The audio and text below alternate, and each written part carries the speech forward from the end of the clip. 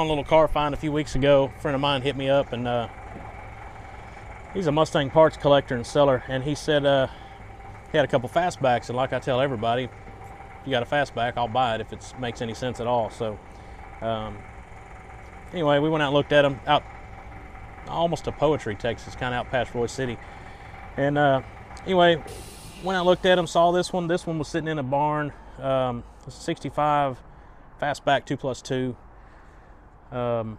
Other car's 68 Fastback that had just been painted. Still just a shell sitting on a cart. So that one will have to get, you know, some suspension under it, rolling, or we may end up building it and selling it. But either way, they're for sale like they said, or we may do something, try to get this one running here in the next few weeks. If so, we'll follow up with that. It'd be kind of cool to drive this thing all crusty down the road, but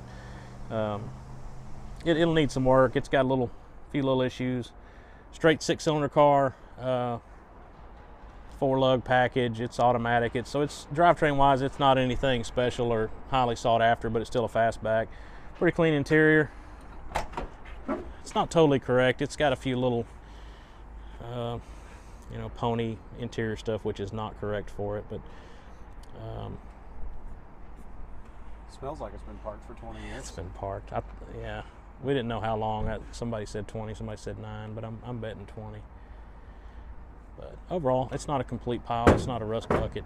It's still a Fastback. And if you come over here, check this side out. Do a little Mustang history for the day. So in 65 or 6, you could get what's called a 2+2. That was a Fastback only situation. And if you look at the back of that car, you'll see that there's almost no seat right now. It's just flat. Well, it's got the fold down seat. In 66, I believe that became an option. 65, it was pretty standard. But you can look in here and you'll see in the back under this glass, that's actually your seat, and it's folded down. So you take this thing, flip it up, and it latches in, and you've got a back seat. So 2 people here plus 2 people in the back. That's what that was all about. So little, in case you didn't know what it meant, that's what the 2+2 stands for. And like I said, that wasn't even an option this year. I believe every one of these had that fold down seat, so it's just kind of how they came. I think I'm gonna sell this thing to Doug. He'll buy anything if it's yellow. Yeah, as long as it doesn't run. Yeah, and it's yellow. But this one, so this is the 68 Fastback. It's sitting on a cart, so boy, that was a lot of fun. We had a few people, had to winch it up on the open trailer, drag it out to the street. This thing was buried in the woods, man. I mean, deep. So hauled it out there, backed up the other trailer to this one, pushed this car in and strapped it, then drove back in and got the blue car. So it was a busy morning, and it was snowing of all things. But this one's a original yellow car. I think it's a small block car. Nothing fancy. It's not an S-code or anything cool, but it's painted, and the paint and body's pretty decent. They've already done under the hood. I mean, it's dusty, but you can tell whoever did it did a pretty decent job. So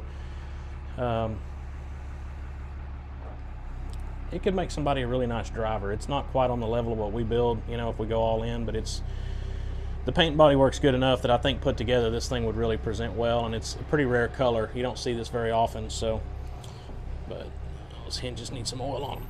That's gonna bend that hood. But anyway, they're both gonna be for sale. I've got enough stuff to just about build this whole car. You can see all the trim that came with it. I've got containers full of stuff for this car that came with it. I've even got a full drivetrain in another Mustang that we're gonna replace with a Coyote. So this car could be bought, built, buy it as is, buy it with my extra parts. You know, we could make it rolling and steer. That would be the, you know, then it'd be easier to handle, because I'm keeping that cart that's under there. It fits too good, so that's got to stay here. But anyway, that was our find for the week. Maybe we'll find something else cool this week that we can show you. But we've had this makes 5 Fastbacks so far this year. I haven't bought 5 Fastbacks in the last 4 years, and in a month and 2 weeks, we're on our fifth car. So pretty crazy. Like I said, you got a problem, but I support it.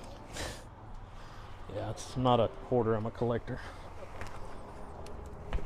This was the 3rd Fastback of the year. This one is kind of rare. It's a S-code 68.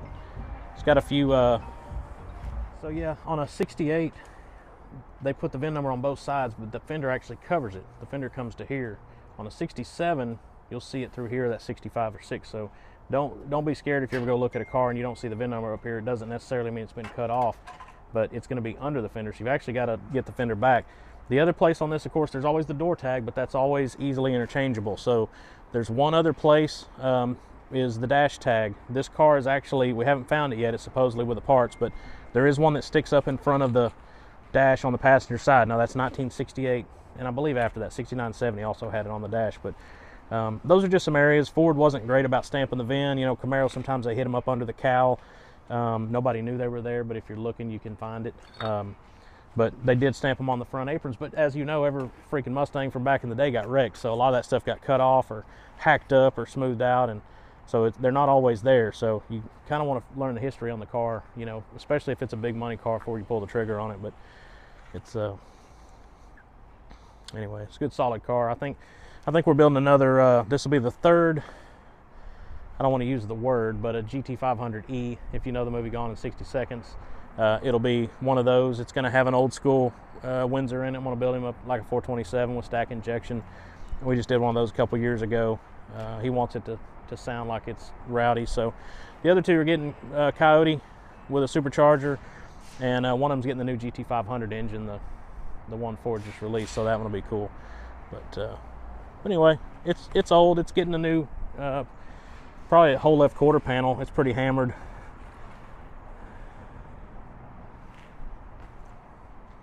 But other than that, it's solid. It's not a rusty car at all. This car, I'll tell you what else is cool, man. You got to check this out.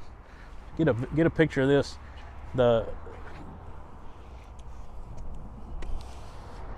What's crazy is this car was sold originally at Myers Courtesy Ford here in Garland.